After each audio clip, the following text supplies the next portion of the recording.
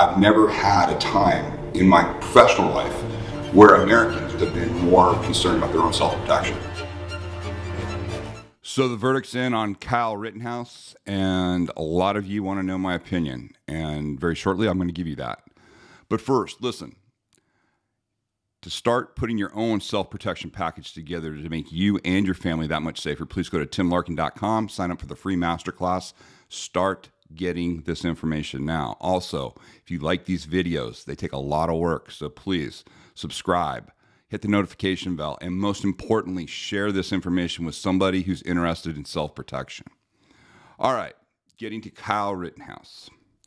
I've not said much about this for a reason, meaning I wanted it to all play out. I knew how hot it was in the media. I also have a lot of people giving me reports from that area, kind of, with all the information. It's been very interesting to see what's been released, what hasn't been released, how this has been colored. So I'm going to be very clear on the 5 counts that he got not guilty on. That overall is a very good thing for self-defense law. Okay, there's no question in my mind that once the action started, once everything happened, that Kyle was devoid of choice and had to use his weapon to protect himself. What I think is egregious is the fact that, the only questions are being asked of him. Why was he there that night? What was his motivation? Where was he at? He was, basically being vilified for the most part in the media prior to the conviction, prior to the not guilty verdict, because all the facts were out there, and reporters could have got it all in. Also, the background of the individuals that he shot. Listen, not a justification, but we had a child molester who anally raped children. You had a career criminal, domestic violence. These were not good people, yet they were treated as heroes, as victims, as poor protesters that were just there. I just think the dishonesty is not helping anything. Not that that's a reason to be for the shooting, because to me, I'm going to come back to my overall opinion, which of course you guys probably already know what it is this all came down to choice, not once the incident happened. Once the incident happened, there was only one way it could play out. It was violence. But what was interesting on both parties, and I'm very consistent on this, I said the same thing the Trayvon Martin, shooting. Both parties could have made different choices. They chose to be where they were at that night. As a parent, I can't imagine dropping my 17-year. I'm a father of 2 sons. I cannot imagine dropping my son off at 17 with a semi-automatic rifle, med gear, and just dropping off saying, "Good luck, son. Go fight the good fight." That's my opinion. I just don't think that was a smart parenting choice, and I'm not. I'm very comfortable saying that. On the other side, it just looked like those guys were just looking for trouble. One guy, literally, it was the day he was released, so you had a lot of issues on both sides. So again, listen, I don't expect anybody to be happy with anything I'm saying right now. I know some people will be like, yeah, they're all Rittenhouse.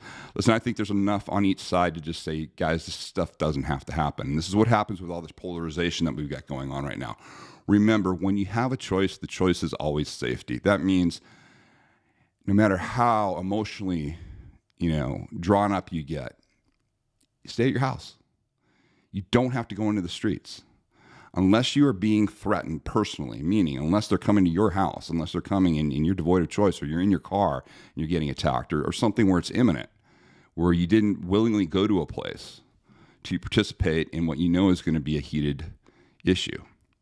I have these conversations all the time. And what's interesting is the people that just want to be left alone, the people that are very well trained, a lot of them veterans, we all have the same discussion. Like, why would I ever go there? Why would I ever go there armed? There's only one good reason I'd ever do that, and that would be to protect myself and my family. So it's things to consider, because listen, I believe if all parties had a choice to say, hey, we want things to go down that way that day, you know, that three-day choice, I'm sure they all would have made different choices. Kyle, even though he has the not guilty, he has to live with that the rest of his life, you know? And it has nothing to do with right or wrong. It just has to do with the fact you got to live with the fact that you used violence to save your life. And a lot of people, that's a hard thing for them to recover from. So again, none of this stuff should be taken lightly, but this is another excellent example of, yes, the law came out on the side of self-defense in what was actually by the law fairly clear-cut. You know, there's really little dissension. It would have had to have been a political decision to go elsewhere with the law. And on the other side, you have to sit there and go, why? Why are we at this point where we're willingly putting ourselves in danger to where we end up in situations like this? It just seems insane. Again, these are my opinions. I look at it from a father's standpoint. I look at it from a protector standpoint. I look at it from a instructor standpoint and what I would instruct to my clients. And again, you know, I'm very happy the way it turned out for Kyle Rittenhouse, because I do believe it was absolutely justified in the act itself, what he did. But I'm really disappointed that he didn't get better guidance on what to do that night and where to be. Because it's a hell of a responsibility to put on your shoulders, you know, when he was 17 at the time. So anyways, listen, now more than ever, it's important for you to get your self-protection strategy together, because, folks, it doesn't look like this is going to calm down anytime soon.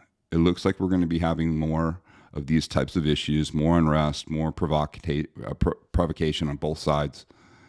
So you need to have a plan, and you need to make sure that you know exactly what you will and won't do when it comes to protecting yourself and your family. In order to do that, go to timlarkin.com, give us your email, start your free masterclass on putting together your personal self-protection strategy.